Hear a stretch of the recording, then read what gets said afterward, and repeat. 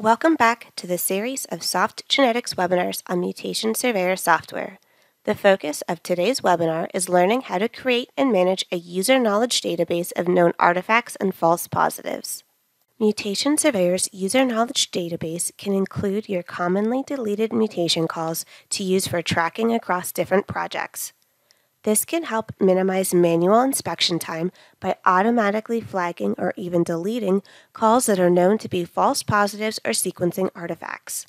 Deleted mutation calls can be added to your database as either a false positive or an artifact. Add a deleted mutation call to the database as a false positive to have that call tracked by its chromosome coordinate.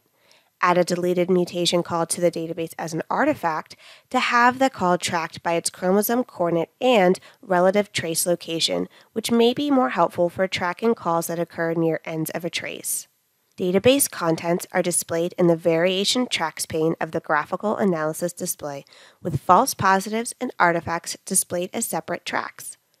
In order to utilize the user knowledge database, a whole human genome must be imported, and the project must include a GenBank file with chromosome coordinates matching that imported reference.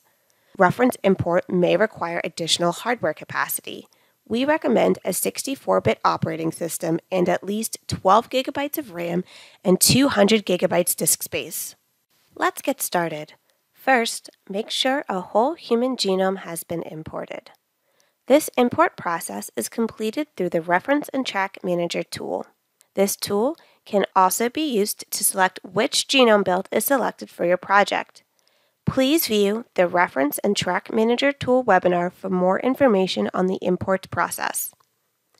Next, we need to ensure that our project has chromosome coordinate information. This is done by using a GenBank file with chromosome coordinates relative to the same build of the genome that was imported. If working with Build 37 of the human genome, you can use the GenBank files automatically downloaded by the software under default settings. Otherwise, GenBank files will need to be downloaded from the NCBI website and loaded into the project. Our webinar, Downloading GenBank Reference Files for Mutation Surveyor software, reviews the download instructions. Now let's take a look at how to enter a call into the database. This can be done from the Graphical Analysis Display or from any report that allows mutation call deletion. Right-click the call you wish to add, and from the context menu that opens, select Delete and Add to Database. Please note that this option will only be enabled when the human genome has been imported, the project contains chromosome coordinates, and only a single mutation call is selected for deletion. A pop-up window will appear. Check the box next to Add to Database, use the drop-down option to categorize the deleted call, and then click OK. The mutation call will be deleted for that sample, and the track for that particular deletion type will be built and displayed in the Variation Tracks pane if this is the first time this type of call has been added to your database, or the track will be automatically updated to reflect the newly added false positive or artifact.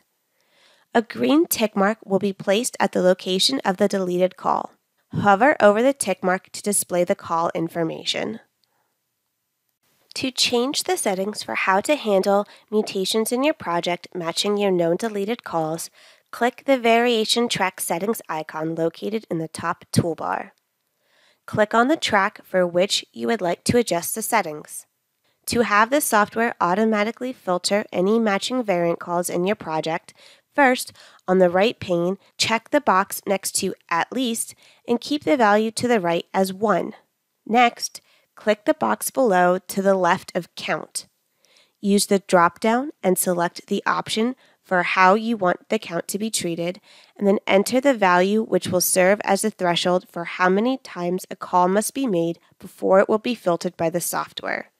For example, greater than 1 means a mutation call identified more than one time will be automatically filtered from the project. Next, click the Report Display link to open the settings for the annotation to display. The two options at the top are to display track group, which in this case is UKDB, and to display track name, which would be either false positive or artifact depending on the selected track. For the false positive track, select the box next to Count to display the number of times the deleted call has been identified.